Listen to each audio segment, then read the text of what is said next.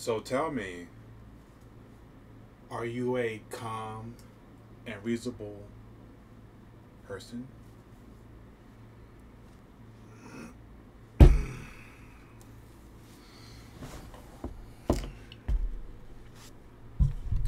I said, are you a calm, reasonable person?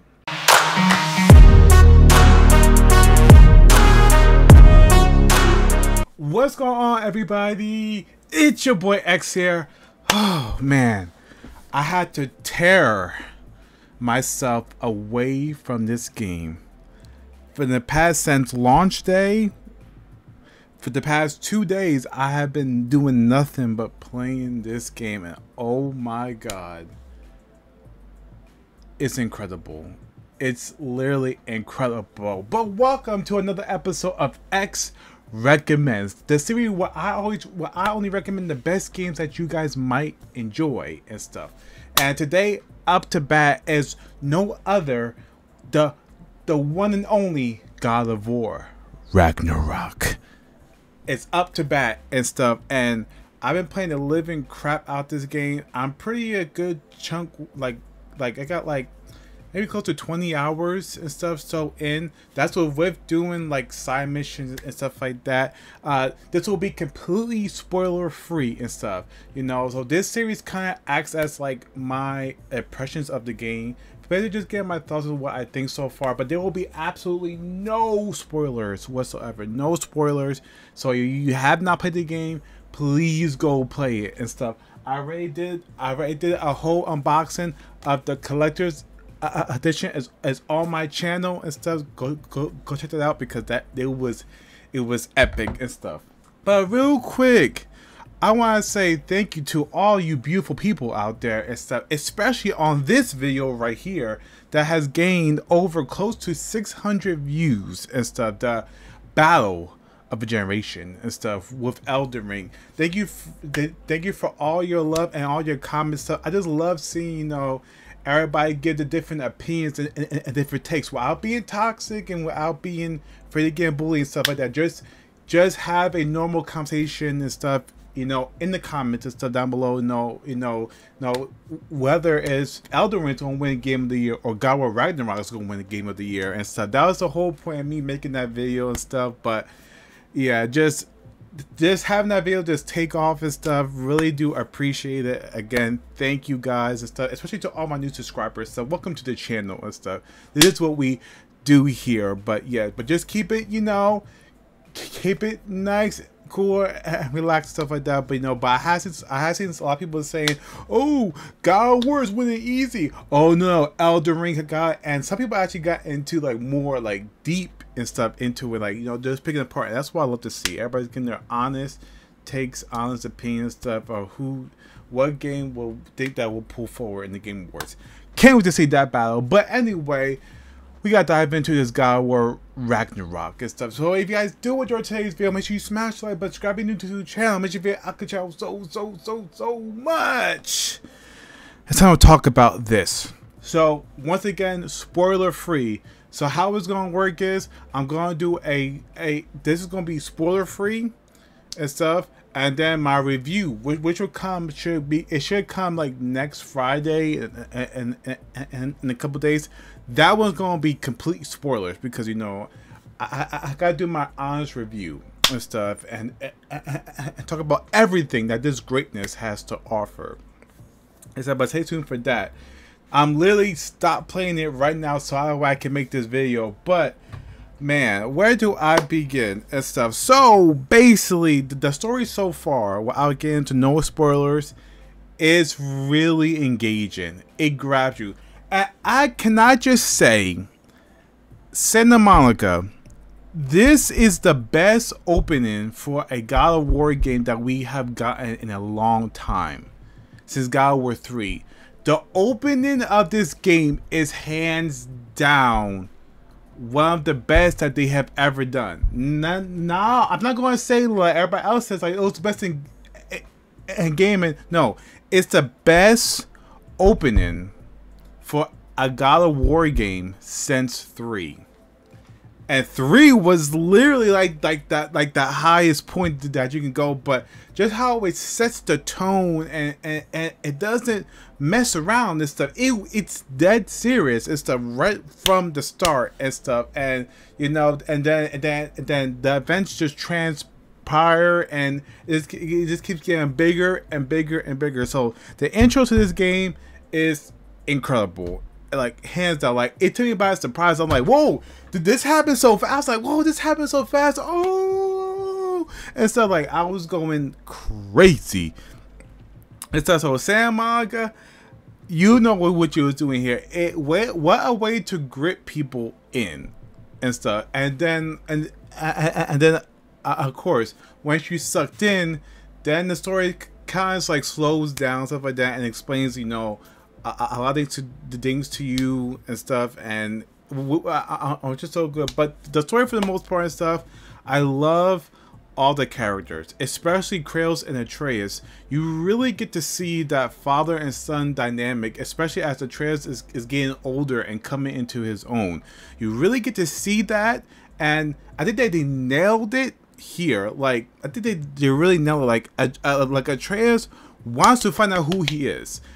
He wants to find out who Loki is, what's gonna happen in Ragnarok. Can he stop Ragnarok and stuff? And Kratos is like, I ain't trying to do none of that. I just want to keep you safe. I don't want, like, Kratos does not want war at all. He doesn't want to be a part of Ragnarok and stuff. And they had this whole back and forth and stuff. And you can just really feel that it's not as tension. It's just like Atreus wants to find out the truth about himself, but Kratos just want to keep himself. To keep him safe.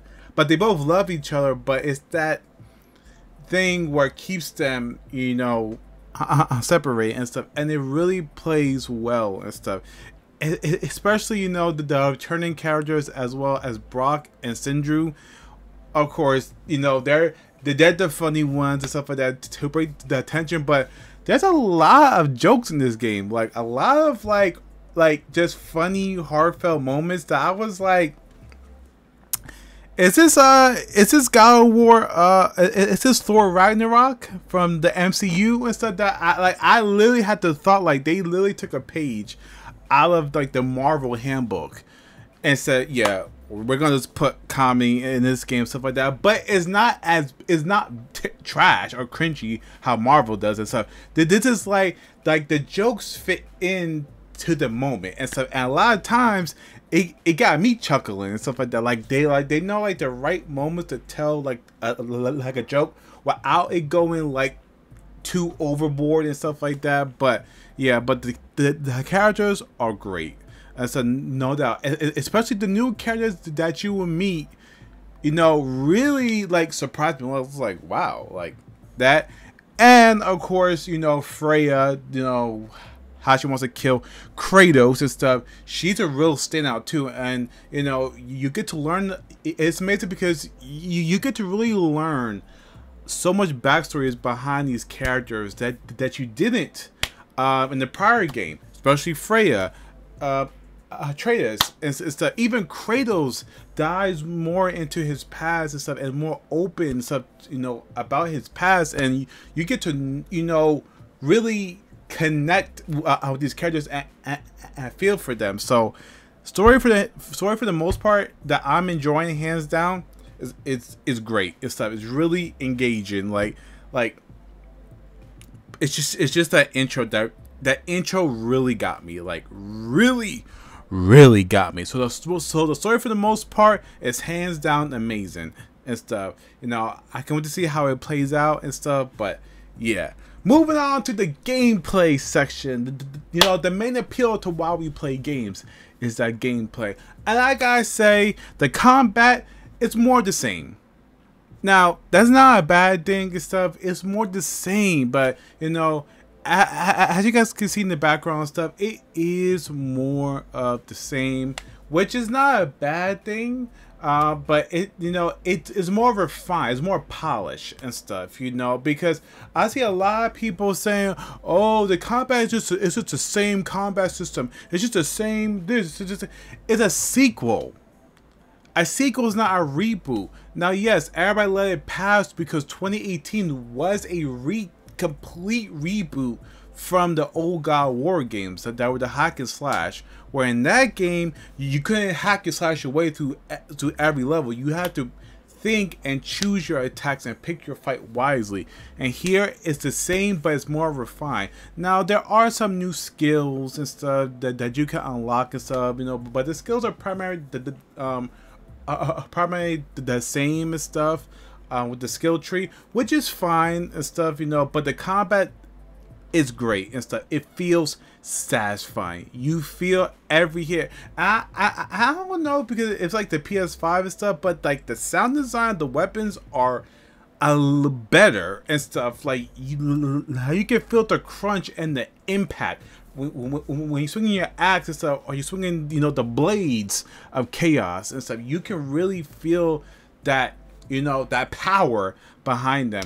And they added more finishers and stuff, you know. So basically, you know, you can finish people with the blades of chaos and stuff, which looks great. And I seen that they tried to go a little back, you know, with the more gore style stuff like that, you know, cut people in half, you know, cutting off their body parts stuff, you know. It's stuff you can see a glimpse of the old God of War games in this. So the combat might be more the same and stuff, but it's refined, it's more polished and stuff. You know, there are new, you know, tweaks and stuff, but you know, it's not as like, oh, it just copy and paste stuff like that. You know, they really try to tweak it and stuff. And this is, you know, really the best is literally the best combat system that we're gonna get and stuff, and it's incredible. So, and another thing that I want to talk about is the enemy variety in this game, because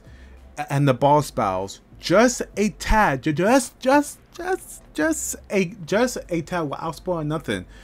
Tony Santa Monica really took what people said, because the two biggest criticisms from 2018 was the lack of boss battles and the variety of them, and the enemy variety, because we was literally fighting Draugrs, Dark Elves, and basically that's it, but mostly Draugrs for like the whole game. But now here they said no, they literally took that to heart. Now there's so many enemy types and stuff in this game that I lost track and stuff. Like every new location that I was going to, I was fighting a new enemy and stuff, or a new enemy type and stuff, and that's amazing of itself, because they literally took that, you know, to heart. The boss battles in this game as well are immaculate and stuff, really unique from one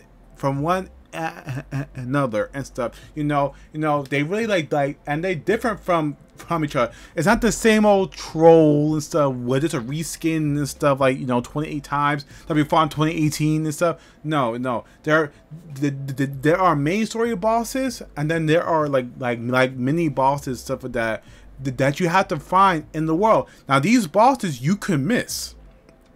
You can actually miss these bosses and stuff like that, because a lot of the mini bosses are part of the side content, and if you do not explore said side content, you won't see that boss and stuff. So basically, explore and stuff, because because you could be exploring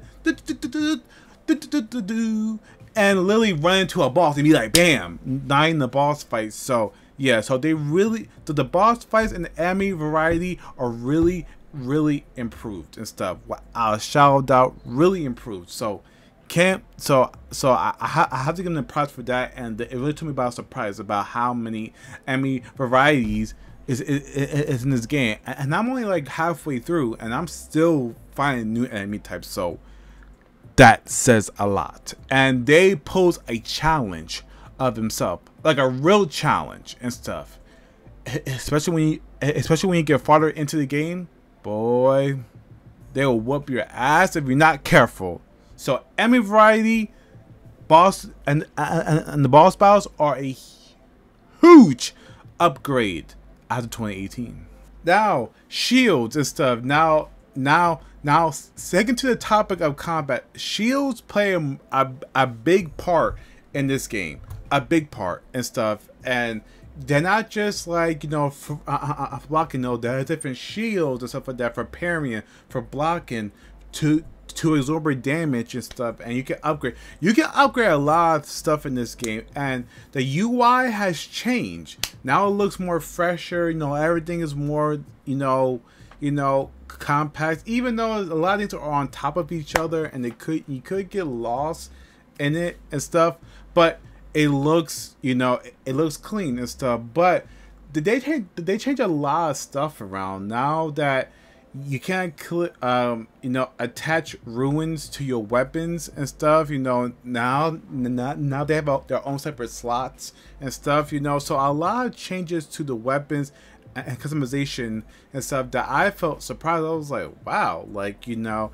But the best part about this is that now there's no more rarity system in this game when it comes to armor and stuff. You know, you can level up every piece of armor that you get from the start of the game to the end of the game, all the way to max level and stuff. And that's great, because literally that makes you, that makes, if you find a piece of gear or a gear set that you like, it has the perks that you need, you can bring it with you into the end game, all the way to the end of the game and stuff like that, and it will still be strong, still kick ass, stuff like that, and you can still level up. So I love that change, because, you know, it makes you not, you know, basically, you know, being in the inventory all day and saying, so this is level 3, no, this is level 4 and stuff. You know, there's different, you know, stuff like quality of life features that they add to this game that really, you know,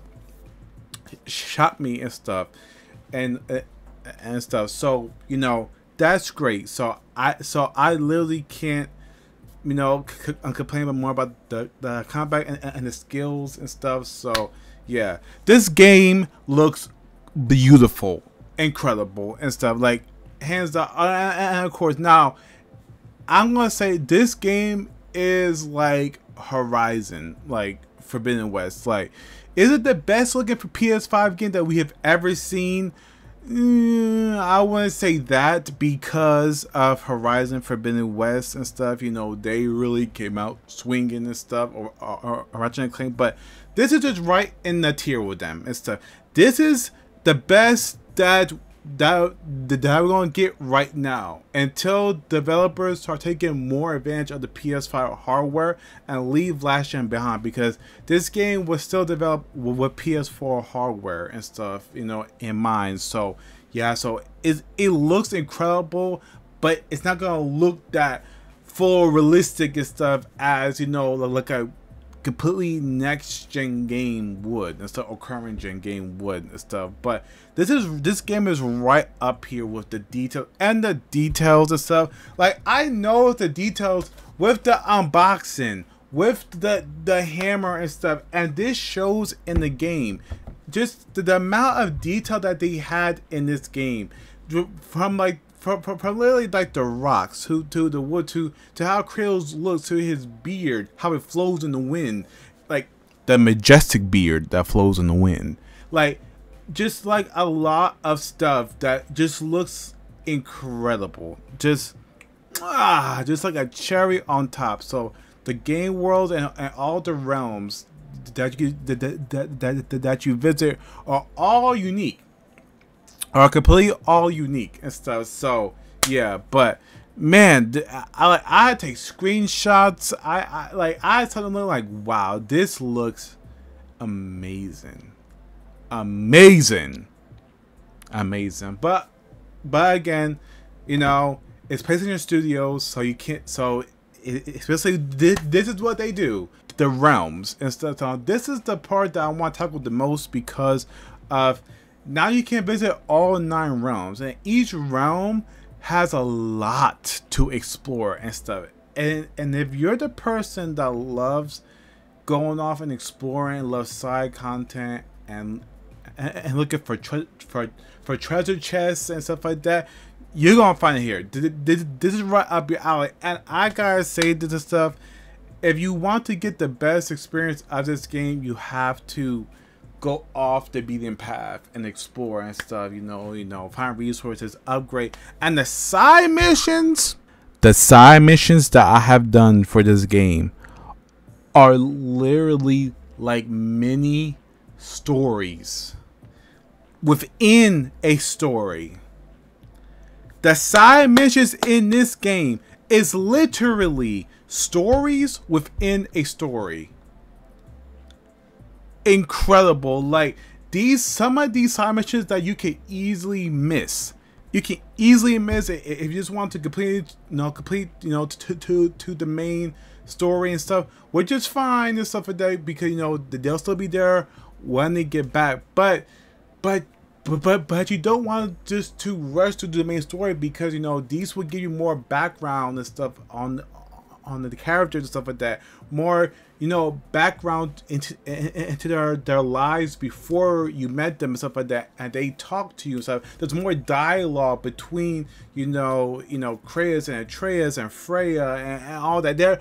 There's so much more and stuff if you really take the time to explore and go off the beaten path. So I think that they really designed this game with exploration in mind, because like I have gotten lost. Like the 20 hours that I spent in this game, about 15 of those was just exploring, just exploring the realm. So it's incredible, it's amazing. Like that side missions really took me by surprise and stuff like that. And I can't wait to see what others that they have, because I don't know how far I am to the game yet and stuff, but yeah, I am loving it. I'm loving it. Now, before I wrap this X Recommends up, there are some, gripes that I have with the game and stuff. Not, again, this game is amazing, but not every game is perfect. So, even though I'm a God of War Day 1 fan from the original, I gotta take my shades off and stuff, and be critical and stuff, because you guys come to my channel for honesty and stuff. I have to be honest with you. The skills for the weapons are really disappointing. Not the runic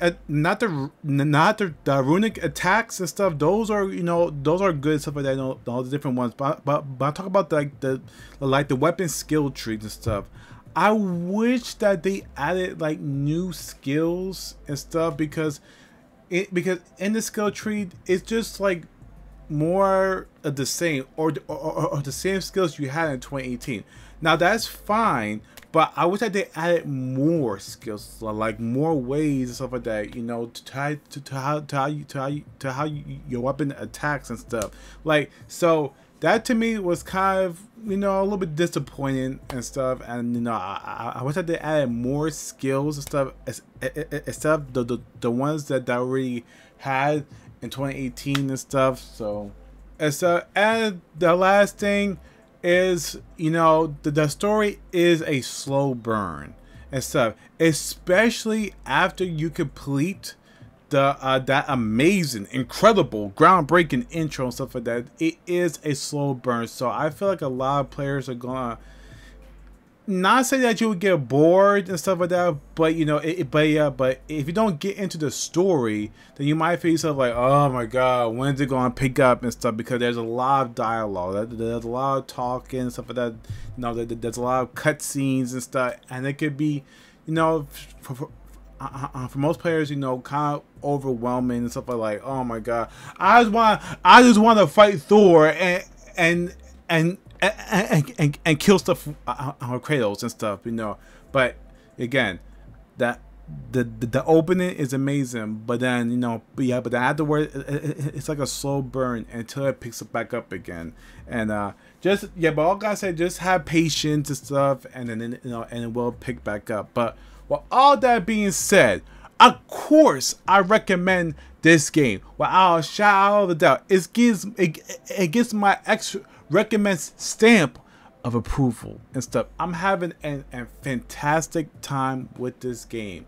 Everything that I just said. And again, I know that I was very brief and stuff like that because again, I don't want to talk about no spoilers. My review, I'm talking about everything and stuff like that. So all my other thoughts and stuff like that and other things will be talked about in my review. Heads up, my review will be contain spoilers and stuff. So basically, this is spoiler free. My review is spoilers and stuff like that because we're gonna dive into this game and really talk about it because man, that Thor fight. Woo! Yeah, but if you guys did enjoy today's video, make sure you smash the like button, subscribe if you're new to the channel. If you feel I could channel so much.